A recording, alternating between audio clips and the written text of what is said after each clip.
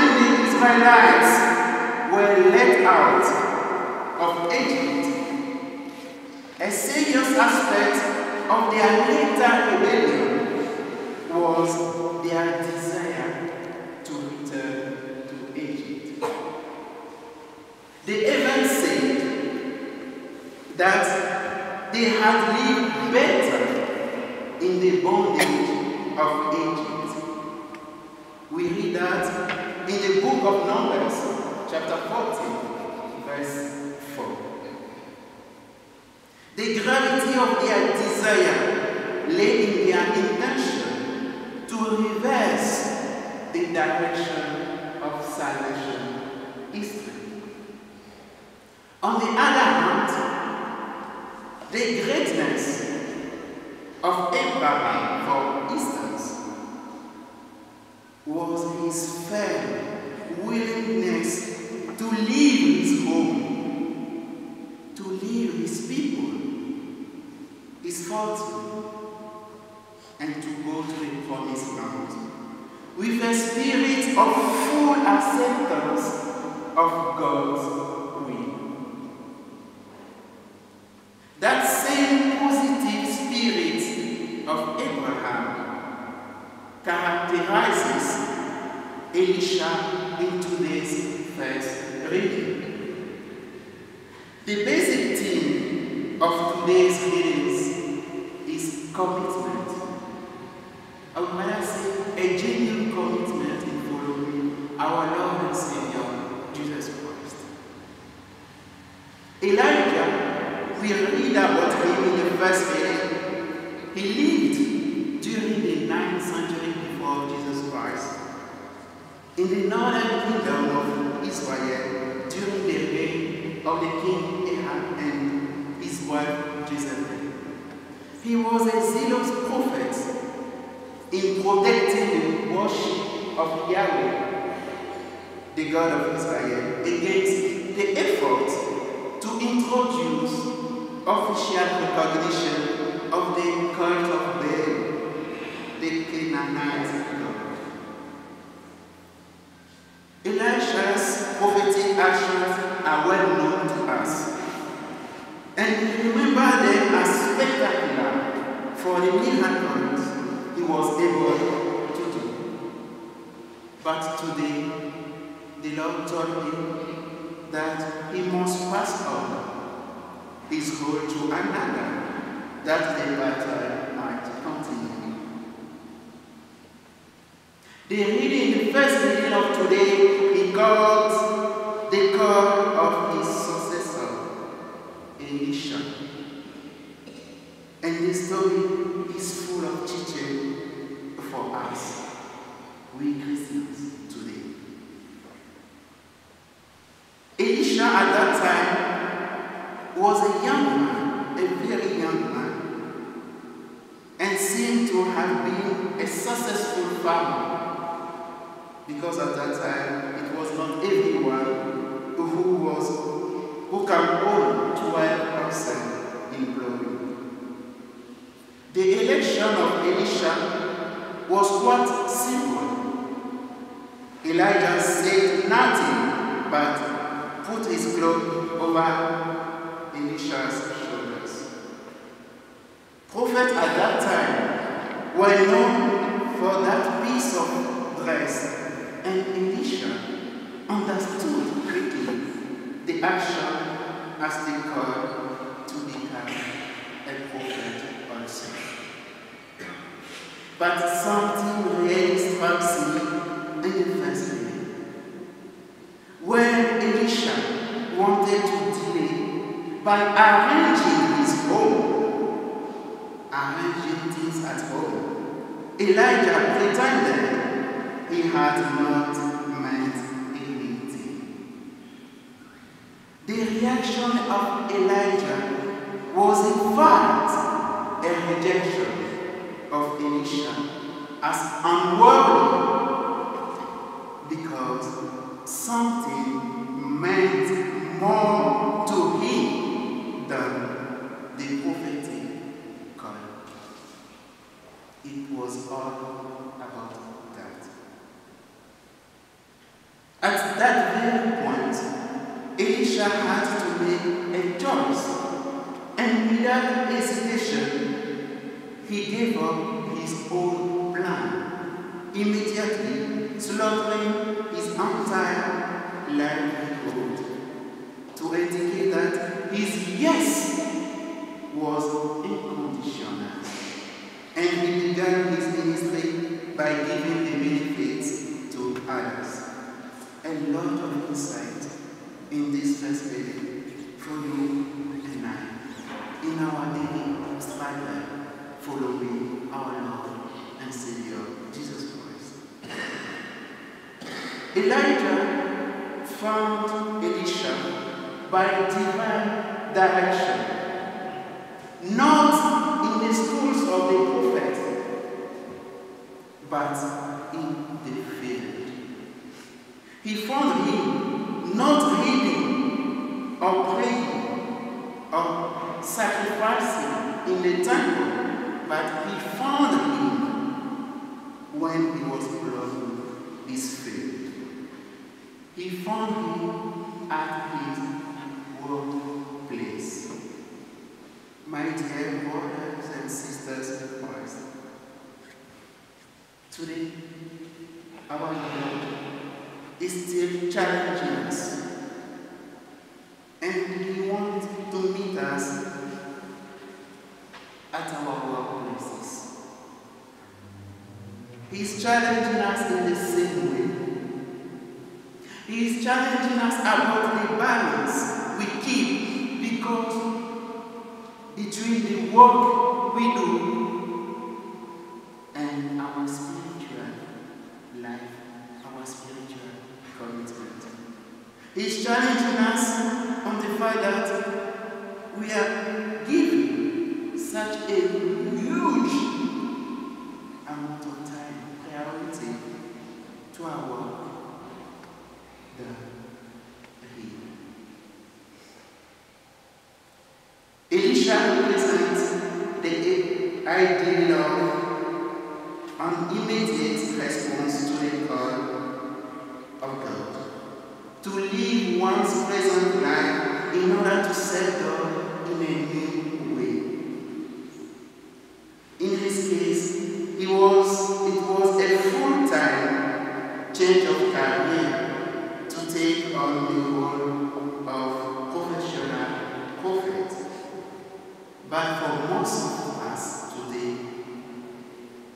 the call comes within our present job, our present work. The call comes in our family situations, in our physical locations.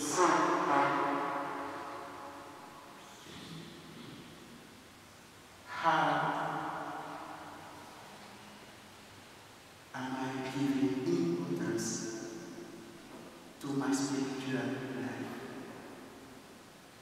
We work from Monday to Monday sometimes. We dedicate a lot of time to care for the body. As funny enough, we eat 3 times a day, 21 times a week, 85 times a month. We work the whole day to care for that body, which will be thrown into a grave of people when the Lord comes. What about the care of our soul? The care of our spiritual life? And it is at that very place where we dedicate a lot of time that the Lord wants to meet us.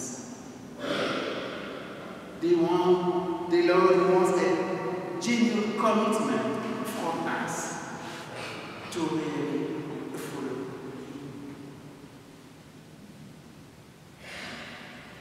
Paul in the second reading speaks to us about the call to live a new life in Christ wherever we find ourselves.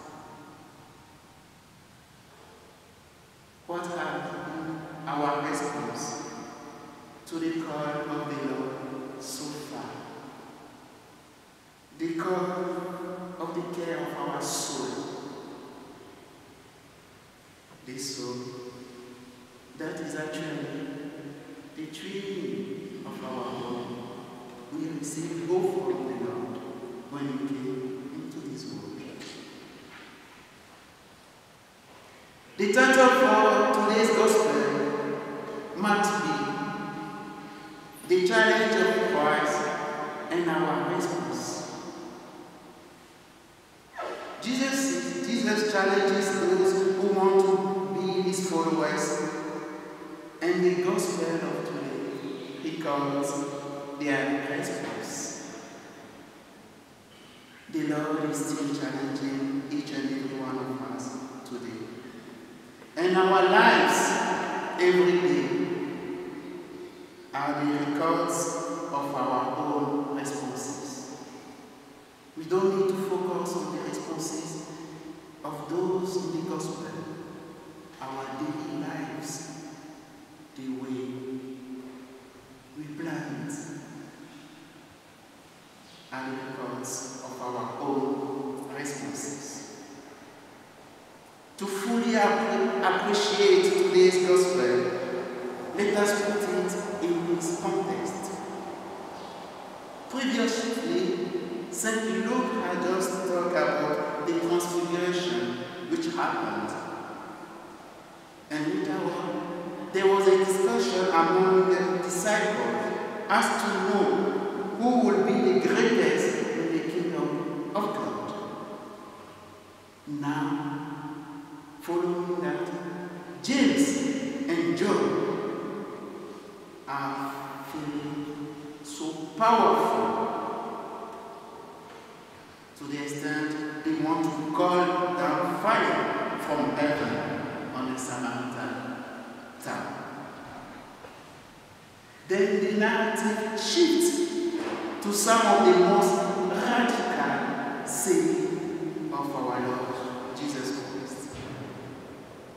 Saying that tell us what a radical challenge Jesus is. Saying that tell us how inadequate our response can often be. I will follow you wherever you go. Perhaps in the bottom of our hearts, we have already said that come to the Lord. But Jesus is responding in this way. He's telling us today, don't expect, if you want to follow me, to have the comfort and the serenity of even the wild animals. Don't even expect to get a good night or a good sleep every night.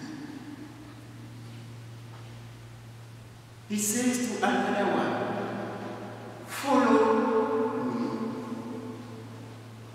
We know the response of that person. But Jesus is raising the bar again.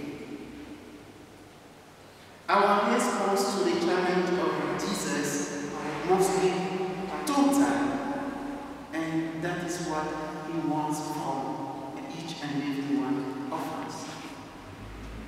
Our response to the challenge of Jesus must be total. Our response must transcend all other duties, however naturally or normally important those might be. A third one says, I will follow you, Lord. Let me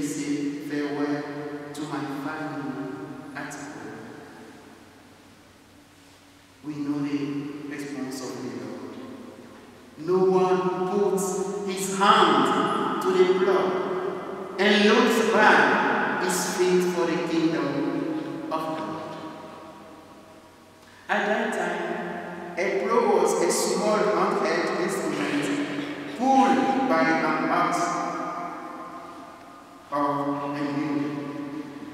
And one had to keep focus, a steady focus on the plow, or it would veer off to the side and the plowman would end up with pocket focus. That was the practice at that time. You need to focus while doing that job.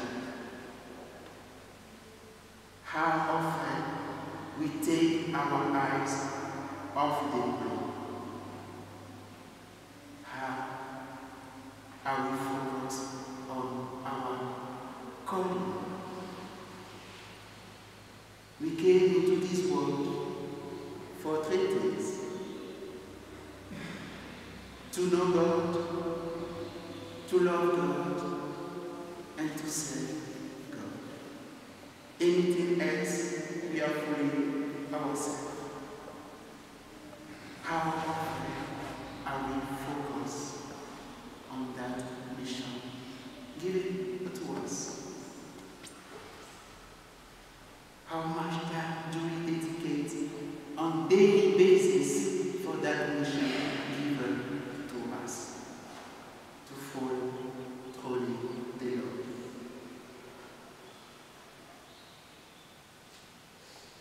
The call of Jesus today is very challenging in our world, in our daily activities.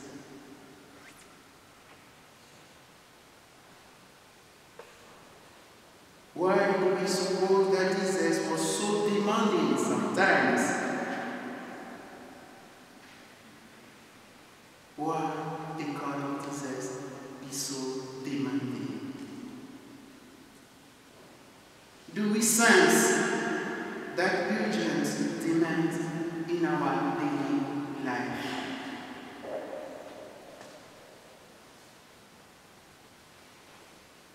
Have we had the experience of taking our eyes off the plow and focusing on many other things?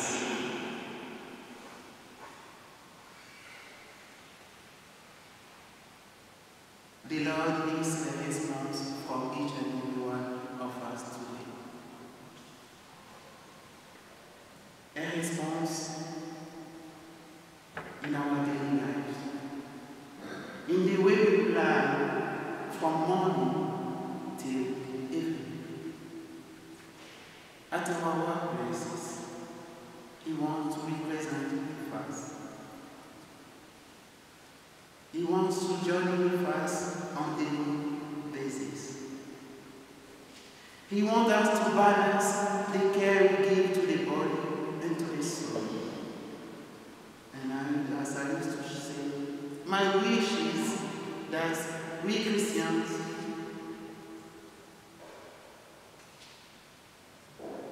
with time we can try and to balance the care of the body and the care of the soul.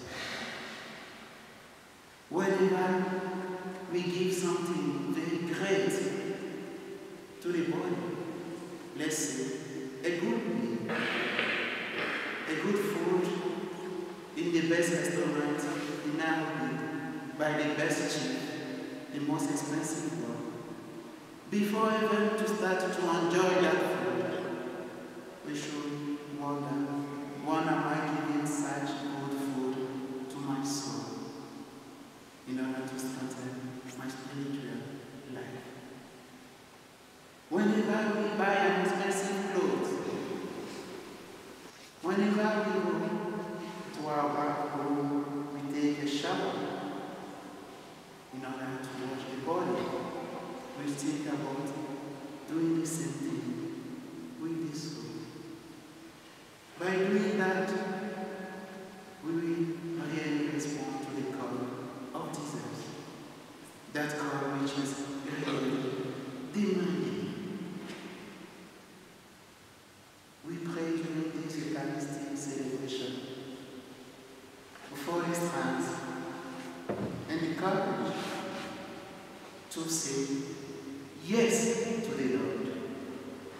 not like the Israelites.